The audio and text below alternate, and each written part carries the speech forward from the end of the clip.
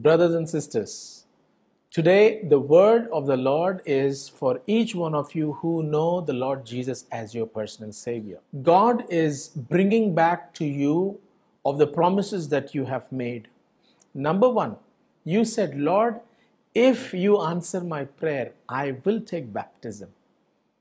Today God is reminding you, this is the day of salvation. This is the day of making a decision, taking time and being baptized. Baptism is an outward expression. It is a covenant that you made with Jesus in front of people and saying, Jesus, here I am in front of all these people. I am dying to this world, going under the water. The word baptism, meaning of the word baptism is immersion, going under. Okay, so you are telling people, I am going under, dying for my old self and rising up as a new person.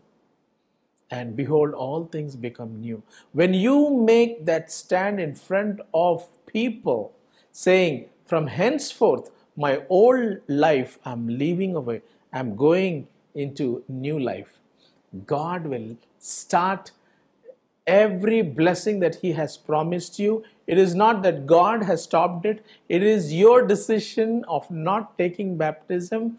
It stopped. Things stopped. When you make a covenant with Jesus, all the hindrances that the devil has put, God will take it by force and take it forward, and every blessing will come to you because of the decision that you took. Brothers and sisters, yes, take baptism is not, doing some kind of magic. It is not that.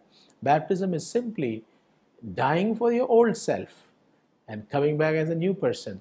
The covenant establishment with Jesus. So don't delay. Immediately find someone, get baptized. In the name of the Father, Son, and the Holy Spirit, be baptized. Amen.